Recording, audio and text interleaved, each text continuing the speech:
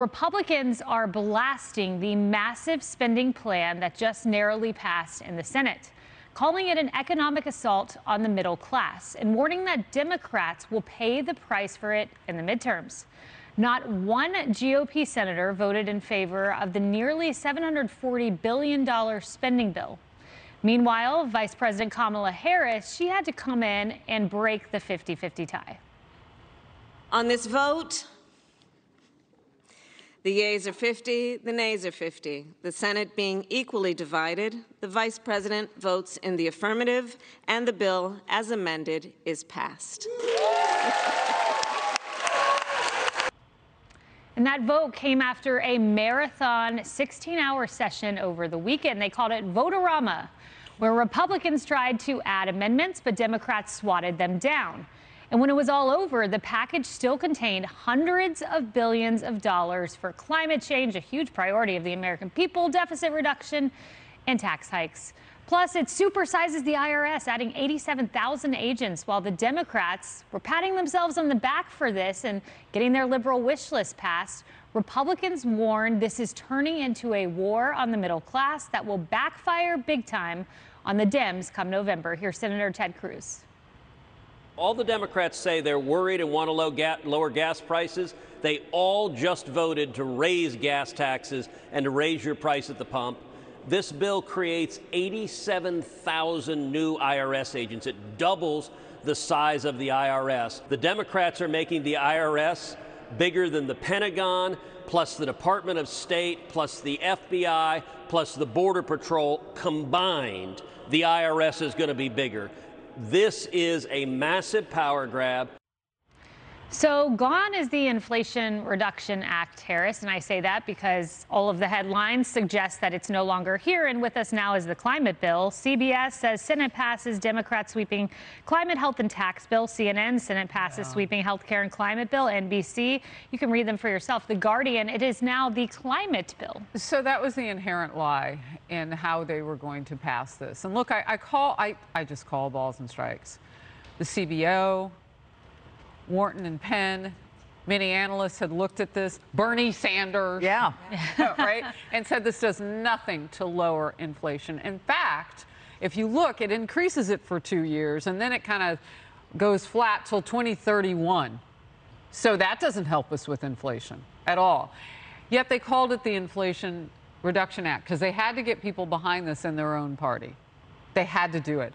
I'm curious, though, does this give Kamala Harris the kind of street cred she was so thirsty for? She finally got something done. She signed this bill into law as the deciding vote. She could just sit there and do that. And then they all rally around and they take their victory lap. Look, how many Democrats have lined up? We just left the Faulkner Focus with this very thought. So many of them are saying no to Joe Biden. You're going to have to give her street cred. Is this part of how you do it? I mean, so it was a win-win for Democrats, not for the American people. Not at all. And you mentioned Senator Bernie Sanders. We have that. Let's play a moment of honesty here from Senator Sanders. I want to take a moment to say a few words about the so-called Inflation Reduction Act that we are debating this evening. And I say so-called, by the way, because according to the CBO and other economic organizations who have studied this bill, it will, in fact, have a minimal impact on inflation. Not quite the DNC talking points, Jackie. Yeah, no, I mean, look, finally they're calling it what it is, Harris, to the point that you just made. Inflation Reduction Act was a total line just to get people to think it was something that it wasn't.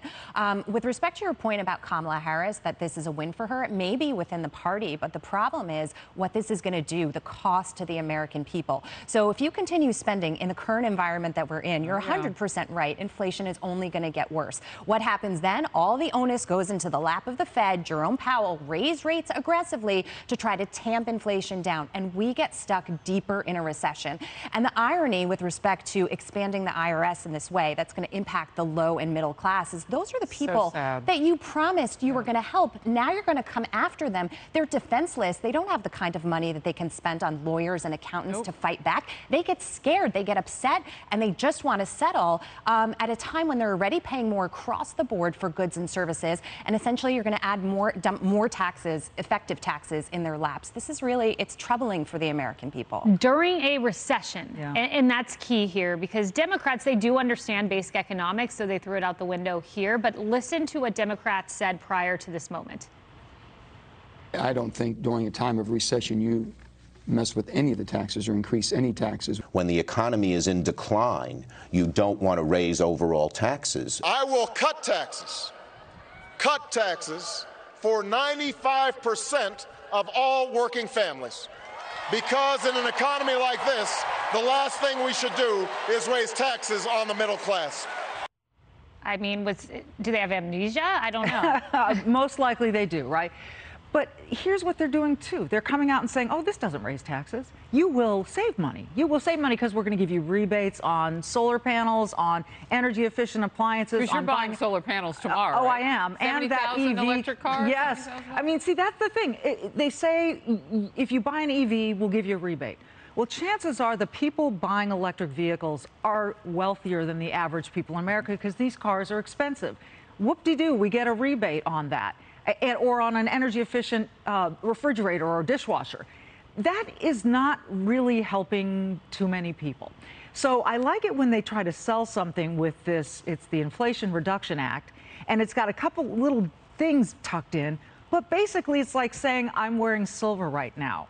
I'm silver here, but I'm really wearing yellow. They're telling you one thing, but deep inside, when you dig in, you find the gross stuff. And let's just see what Lisa Murkowski of Alaska said. She didn't vote for this, and she very often votes with Democrats, but she said even floor debate with amendment votes starting just before midnight on Saturday and continuing through Sunday afternoon was designed to avoid public awareness and scrutiny. While I don't oppose everything within the bill, there's no doubt in my mind, based on both substance and process, that the Senate should not have passed it. Well, but to expand on your analogy, the American people know yellow is not silver, Todd. In fact, they told ABC such, with nearly 7 in 10 saying the economy is going to get worse. GOP, they should look alarm bells for the midterms. GOP has +9 on the economy, +10 on inflation, +9 on gas prices, on which party voters trust to handle the number 1, 2, 3 issues for the American people. Well, we've talked about ad nauseum how the left likes to relabel things, and I'm pretty sure the only reason you have me on the show is because you like my analogy. So here's another one to the parents of daughters. When you want to give your daughter a bad medicine, you call it princess juice and say, here's princess juice. Isn't this great? And then you take it, you realize it's medicine. Well, this is for a prescription that, quite frankly, the American people don't need. Before we go, we've talked about the Democratic assault on the middle class, faith, family, freedom. I look at this bill and I say they're cutting out the middleman. They're getting rid of the middle class entirely with this bill. Wow. This is part of another step toward that. Wow. Todd, we have you on the show because we love you. And the analogies. Just to speak to what you said real quickly, though, that CBO score, that's what they didn't want people to see. They didn't want people to see that it wasn't going to have any effect on inflation. So it was a skirting of time in order for that not to be seen by a wider public. Mm-hmm. And that's the rush to do the vote this weekend. Exactly. They wanted to jam it down before people really understood what was happening. Yep, and this will crush the middle class. Hello, higher taxes. Hey everyone, I'm Emily Campagno. Catch me and my co-hosts Harris Faulkner and Kayleigh McEnany on Outnumbered every weekday at 12 p.m. Eastern, or set your DVR. Also, don't forget to subscribe to the Fox News YouTube page for daily highlights.